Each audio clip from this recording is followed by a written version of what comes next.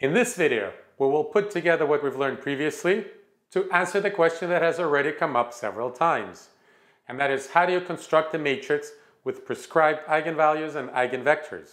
The eigenvalue algorithm helps us going the other way, given the matrix, to find its eigenvalues and the corresponding eigenvectors.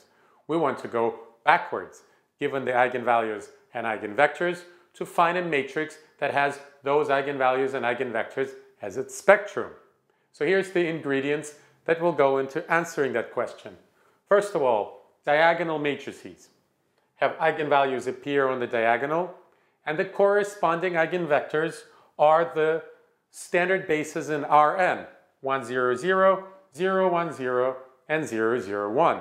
So these will be the basic ingredients that go into our recipe. We should also remember that for a matrix obtained by a similarity transformation, and here I'm using D to denote the matrix because it's diagonal. Of course, the statement is true for any matrix, but we will use a diagonal matrix, that the eigenvalues are the same as the eigenvalues of this matrix, and the eigenvectors V are related to the eigenvectors of D, denoted by U, by this matrix. So right here on the board, we pretty much have the recipe for constructing that desired matrix. Because if we want to have certain eigenvalues, let's say 3, 7, and -8, we should just put them on the diagonal and stick this diagonal matrix into a similarity transformation. And that would guarantee that we will get the eigenvalues 3, 7, and -8. So that guarantees that we get the eigenvalues that we want. Now D by itself would produce these eigenvectors. So we have to choose X properly so that the eigenvectors that result by this similarity transformation are the eigenvectors that we want. So let's take a look here. What should that X be? Well, our U's, the eigenvectors of the matrix D, are right here. So whatever X we choose, the corresponding V will be the columns of the matrix X, right? Because any matrix multiplied by this vector, and the result is the first column of that matrix. This will produce the second column of that matrix, and this will produce the third column of that matrix.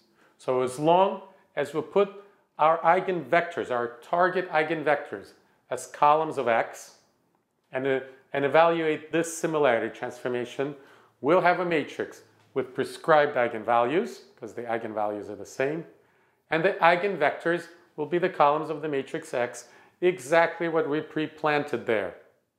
And that will produce the matrix with desired eigenvalues and desired eigenvectors. That's very easy to see, and this pretty much anticipates the eigenvalue transformation.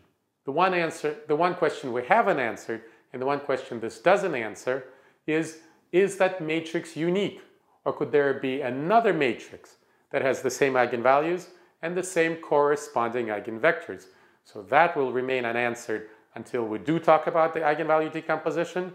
But the only thing that remains for this video is to show you on the computer that this indeed leads to a matrix with the eigenvalues and the eigenvectors that we want. Let's construct a matrix with these eigenvalue-eigenvector pairs. And according to the strategy we have just devised, the eigenvalues go on the diagonal of the middle matrix. And let's fill the rest with zeros.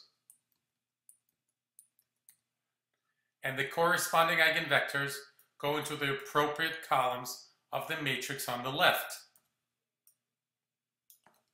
And on the right, we have the inverse of the same matrix.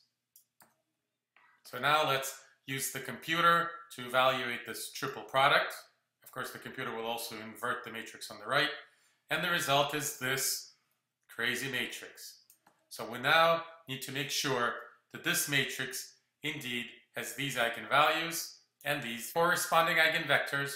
So the way to test it is to multiply these matrices by each one of these vectors and make sure that we get the appropriate multiple back. So the result of this product should be 3 times this vector because the corresponding eigenvalue should be 3. And the result is correct. Now for the next one,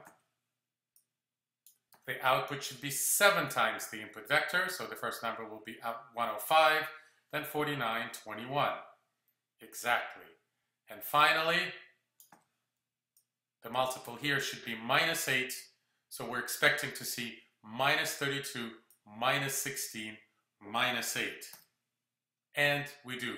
So we have indeed constructed a matrix right here with these eigenvalues and corresponding eigenvectors. So our strategy works.